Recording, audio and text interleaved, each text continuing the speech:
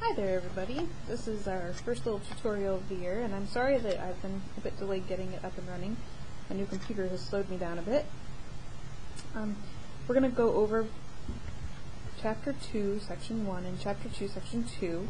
I realize this isn't in time for doing your regular homework, but it is in time for doing your corrections for the week.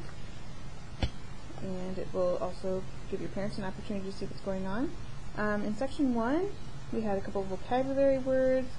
Here are the vocabulary words and the examples. You can take a look at them. If you need to pause this in order to read through them, that's fine. In Section 1, we also talked about the order of operations. When we use the order of operations, the first thing we always do is complete problems that are within grouping symbols. Then we move on to multiplying and dividing. Make sure you go from left to right as you do that. And thirdly, we do addition and subtraction, moving from left to right. Again, if you need to pause this to spend a little more time looking at it, that's fine. Here's an example. Using our order of operations, how would we solve this problem? Well, our order of operations first tells us to do things in grouping symbols. We have no grouping symbols, so we have to skip that step. So our next step tells us to multiply and divide from left to right. This section of the problem is multiplication, so we're going to solve that. 3 times 5 is 15. And then we're going to bring the rest of the problem down. If it helps you, you can cross that off so you know you've already done it. To finish solving this problem, we go to the last step in the order of operations, which is addition and subtraction from left to right. We have subtraction, so 25 minus 15 equals 10, and that's your answer. Here's a second example for order of operations. First step is to do things within the grouping symbols. We have a grouping symbol here. 2 plus 4 equals 6, so we complete that first. We drop the rest of the problem down next to it. Second step is to do multiplication and division from left to right. Now we have division and we have multiplication. They're both there, but we have to go from left to right. So first we're going to do the 6 divided by 3. 6 divided by 3 is 2. We drop the rest of the problem down. Now we can do our multiplication. 2 times 2 is 4. That's your answer for the problem. And that's pretty simply what we did in Section 1 of the chapter. The only other thing I can think of that you may need to know to work on is if a problem specifically says a product of a power, or a power of a product, they want an answer that is with an exponent. I just remembered.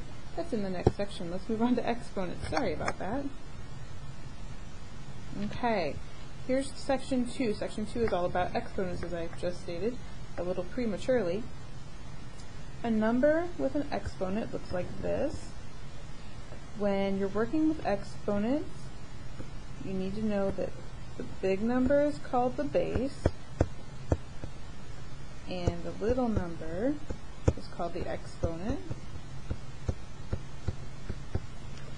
The big number is the number you're going to use to tell the factor that's getting multiplied. The exponent is the number that tells you how many times you should multiply that base.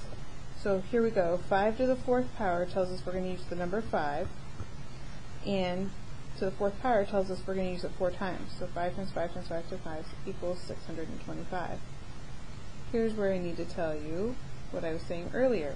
If a problem in your homework tells you that they want the product with an exponent, your answer should look like this one that's circled.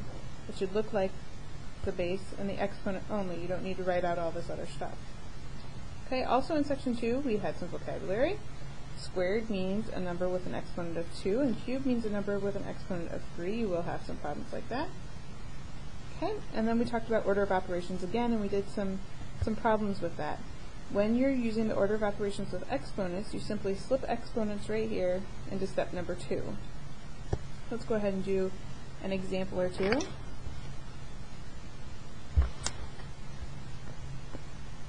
see here. 3 plus 5 squared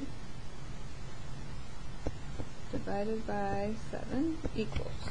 Okay, we follow our order of operations. The first thing we have to do is look inside of the brackets and see what to do first. So the first thing we need to do is inside the brackets, and we have an exponent in there, so we solve that first. 5 squared is 25, so I keep my brackets, bring everything else down. So I'm still working inside the bracket. 3 plus 25 is 28. Bring the rest of the problem down. 28 divided by 7 is 4. That's how we solve that one. Okay, here's another example along the same lines. 6 minus 2, which is inside brackets and is squared, times 3 plus 4. Okay, first we look inside the brackets. Notice that the exponent's on the outside of the bracket. So we're going to do inside the bracket first. 6 minus 2 is 4. We bring down that squared and bring down the rest of the problem. Now we do our exponent. 4 squared is 16. Bring down the rest of the problem. Give myself a little more room to work here. 16 times 3 is 48. So we did that part. Bring down the rest of the problem. And then 48 plus 4 is 52. That's your answer. Okay? You know that as you're doing your homework or your corrections that you can actually punch in the original equation as is, and if you do that in your calculator, it'll give you what your answer should be. But I want to be able to see your work, so make sure you show your work.